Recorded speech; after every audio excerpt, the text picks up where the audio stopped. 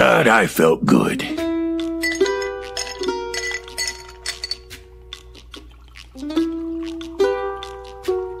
As promised, as soon as we were able to get the cash, which necessitated a ride from Officer Lively, who was only too happy to drive us on our errands, mainly because it afforded him the opportunity to play habitat docent. We found a Motel 6, grabbed some takeout, procured a couple bottles of scotch, and holed up in the room with the air conditioner chugging away at full blast. Actually, I was holed up, lying on the bed wearing only a towel, and the kind of gratitude toward the universe that only comes into play when you've had all that you can take for one day, and your aching muscles are cramping little reminders that rest is not only possible, it's a gift that shouldn't be taken for granted. Carla wouldn't think of showering until she had something clean to change into, so she left me to perform your little liquid attitude adjustment, as she called it, and set out to find us some clothes. When she finally blustered back into the room, her arms were laden with plastic bags, and her mood was as ripe as I assumed she still smelled. She set a clinking bag down on the edge of my bed without a word, put another on the dresser, and took the third into the bathroom with her. I'd finished about 2/3 of a bottle by the time she came out, hair wet, dressed in a Minnie Mouse t-shirt and a pair of unflattering pants that ended mid-calf. A pair of polka dot flip-flops rounded out the ensemble. Don't say a word. I opened one eye and turned my head to look at her. Oh, how cute. You look like a colorblind tourist. Shut up. You won't think it's so cute when we're hopping the government plane Orecchio's arranged for us tomorrow in matching shirts. I reached into the bag and pulled out the clothing she'd acquired for me. The contents of this bag suggest you didn't peruse all of their offerings, Carla. It was a Dollar General, Morneau, not a goddamn JCPenney's. There wasn't much to choose from in your size. Her shirt was pink. Mine was blue with a giant smiling Mickey Mouse face. The shorts she'd chosen for me were a camouflage design with a string tie at the waist. The bag also contained a 3-pack of tidy whities. Carla flopped down on the other twin bed and assumed the same position as me, lying on her back, staring at the ceiling. What's this about a plane? I tossed a bag on the floor between our beds. The lady at the desk let me use her computer. I pulled up my work email account and had Muggs send me Orecchio's phone number. He got it from your phone, which was in my car, along with my purse and phone. The car is still there. They just dumped everything inside when they grabbed us. So when he saw the car there that night when we got swiped, Muggs brought it home with him. Our friend Muggs seems to have everything under control. I wonder, though, how you got his email. I looked over at her. She was rubbing her face with both hands. I already had his email, Morneau. We chat occasionally. While this appeared to be an insignificant bit of information to her, it wasn't to me. Really? That's fascinating.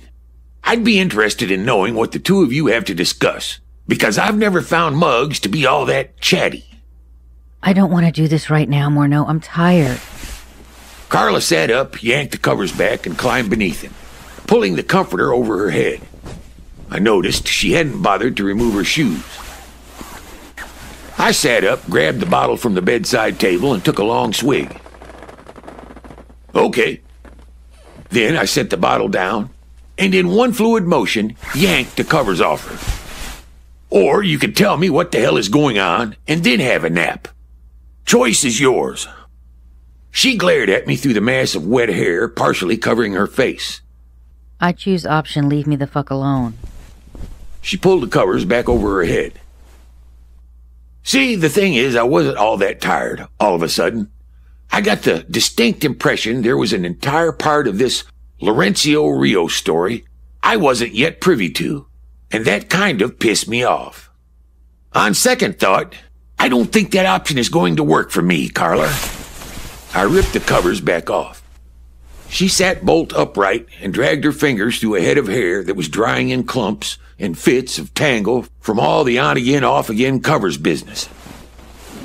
Fine. Abridged version is this. I had a duffel bag full of cash and didn't know what to do with it, so I started spreading it around here and there. Ha! You're the secret Santa. I pointed at her accusingly. She nodded. I managed to get rid of about $900,000. Criminy woman! You're wandering around Detroit giving out wads of cash to animal shelters and God knows who else, and you didn't think— You want to hear the rest of this story? Because this is your last chance. Open your mouth one more time and I'm locking myself in the bathroom. I'll sleep in the damn tub. Don't think I won't. My answer came in the form of me chugging what was left in the bottle and then tossing it into the trash before motioning for her to continue. I couldn't keep the money at my house, not after it was clear that Laurencio knew where I lived. That became painfully obvious after you killed the guy in my kitchen. So, I asked Muggs to hold on to it for me. Something about this didn't sit right. I was backtracking in my head, trying to figure out what I was supposed to be asking. But I hadn't come up with anything by the time she started talking again. He was fine with it. He still is. We made an arrangement. Okay, so he wasn't exactly fine with it in the beginning, particularly the part about me not telling you everything, but— I stood up. Okay, now I'm going to have to interrupt you. Are you telling me that Muggs knew about the money and where it came from this entire time? Carla looked like she wasn't happy about answering the question, but she did anyway. Muggs knows everything. I'm not exactly sure what a stroke feels like, but there was a good chance I was having one. Everything? Everything. Carla's response was a little less in your face this time. I see. And when exactly did you tell him this everything? After I quit working for you.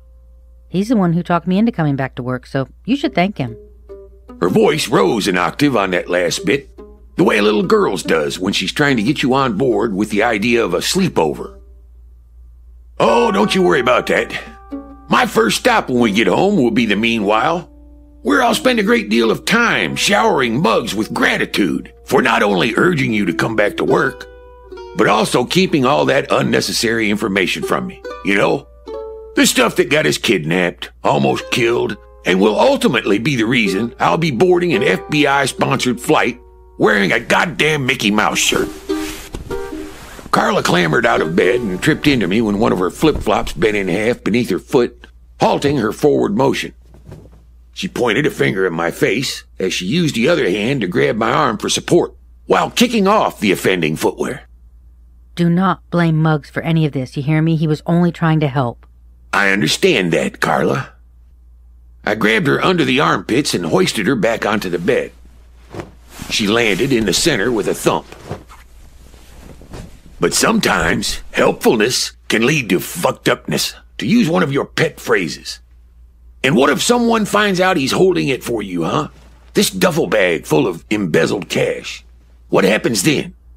Did you two think about that? Carla stood up on the bed, towering over my 6'4" frame with her newly acquired height.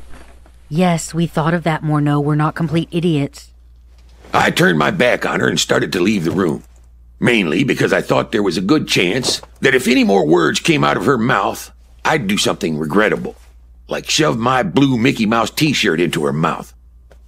But turning your back on Carla is never a wise choice. She was on me with her arms around my neck and legs wrapped around my waist before I'd taken 2 steps toward the door. Jesus, woman, get off! The scuffle that ensued was a sad little rodeo with me bucking and Carla clinging to me like a barnacle on a mission. If I can't sleep, you can't leave. You're just pissed that I told someone else something that I didn't tell you. But if you would settle down for one goddamn minute— Hey, ow! I was trying to pry her arms from around my neck and must have grabbed her too hard, which pissed me off further, because now that bruise would be added to the elbow jab I'd landed on her face the night we got kidnapped, and Carla's recent injury list, doubling on my account, didn't sit so well. Fine, get off. I put my hands over my head so she knew I was waving the proverbial white flag. She slid off my back, and I grabbed the towel around my waist to keep it from sliding with her as I turned around. When I reached for her arm to see what damage I'd done, she yanked it away. I'm fine. Just sit down and listen to me for once, will you? As if my job these days is doing anything other than listening to you, Carla. She pushed me down into a sitting position on the end of the bed and climbed into my lap, her legs astride my hips, making herself comfortable, which made me extremely uncomfortable. What are you doing? Ensuring that I've got your full attention. Carla put a hand on either side of my face. I didn't tell you about the money because I knew the legal ramifications. I didn't want to get you in trouble if something went wrong, okay? But the question, Carla, is why you were happy to play so fast and loose with Muggs' reputation. What happens if someone gets wind he's got all that money? She removed her hands from my face and leaned in closer, whispering, I made Muggs an offer he couldn't refuse. Did this offer involve a severed cow's head in his bed? I was having trouble concentrating because she'd wound her arms around my neck and was pressing against me. A tactic I was certain was deliberate. No. I paid off his bar note. He owns it free and clear, and that was a risk that he was willing to take. But as soon as we get back, I'll get the money from him and we'll decide what to do with it, all right? So many things about her last statement troubled me, not the least of which was that she'd plunked down a wad of cash that would come back to bite her in the ass if the FBI caught wind of her recent purchase.